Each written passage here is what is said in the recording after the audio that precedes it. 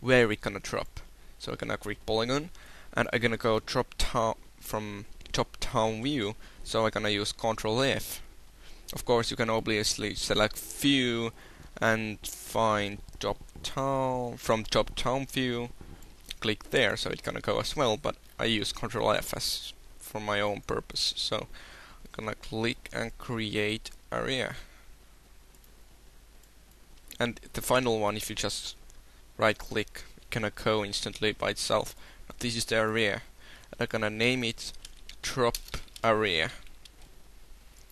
Now, this is area where I want the infantry to drop. But point is that the area is just the place where what you have to script out by yourself again. So I'm gonna go into scripts again. Edit scripts. Oh, it was open already. Fail. And I'm gonna create a new script, since it's not about the beginning or something, it's about something else. New script.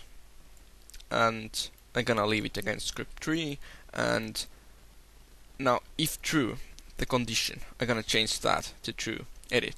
Now we want that if the plane is inside that area what I created, in other words polygon or whatever, if the plane is inside that area, then it gonna paradrop.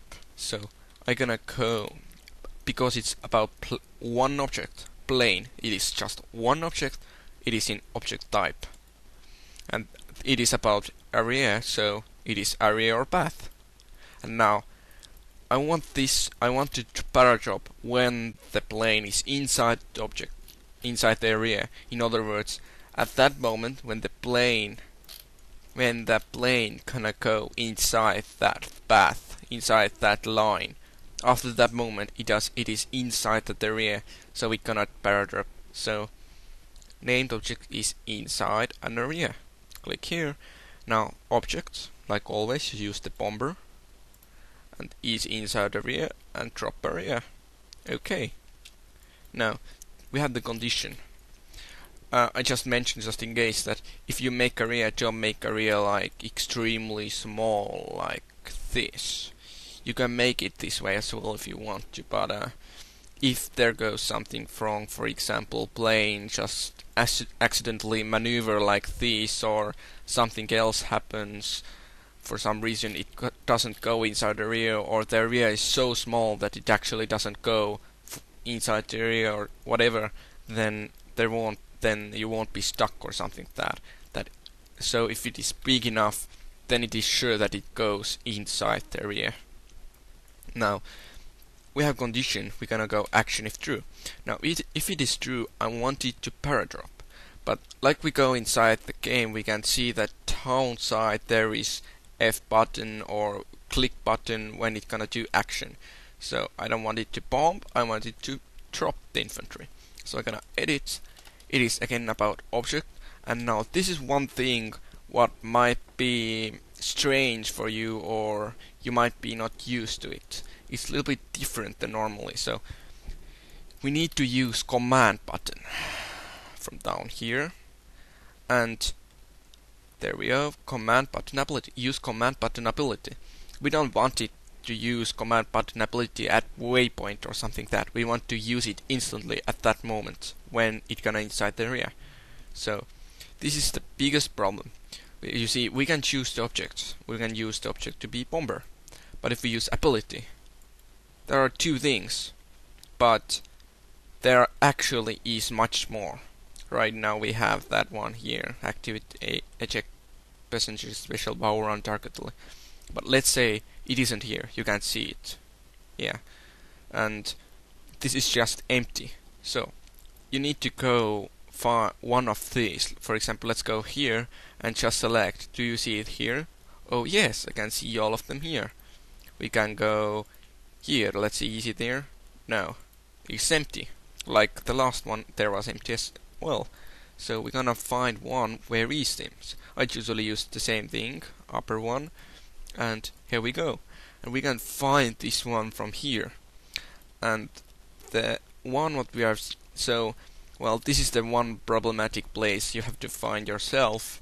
There are many commands all about, for example, if you want to construct something, you can use it here. If you want to upgrade vacuum bomb, mm, everything what mostly you need, like you need air power, you need upgrade, maybe you want to talk to park somewhere, activate the park special power. But we're gonna choose the activate eject passenger special power untargetedly. We're gonna select this one. I'm gonna drag it to make sure it is dragged. I'm gonna right click and copy. Of course I can use usually Control C, but I'm gonna do this way so you can see it. Okay, and I'm gonna go this one now. Now I'm gonna select the bomber. I want the bomber to use that ability, and the ability, let's say it is empty, and we see it's empty, and I'm gonna just right click and paste. Okay, now that bomber gonna use that special ability. Yeah, for some reason normally it doesn't have a list, and you need to use it a lot of times. Okay, now we have the bomber. If the bomber is inside the area, it cannot drop down the infantry. It is okay. The point is that I want that when it cannot drop down the infantry, it won't follow the plane anymore. The plane gonna go away, but I don't want to follow the plane. I want it to stay there when the infantry will be dropped. So I'm gonna go into that place, and the same thing, the bomber is inside the area. So I'm gonna create a new one. I will go to cinematics. Let's campaign cinematics, and I think let's go camera. Now there are a lot of commands, so I need to find the right one to make it like it stops or something like that. And let's see.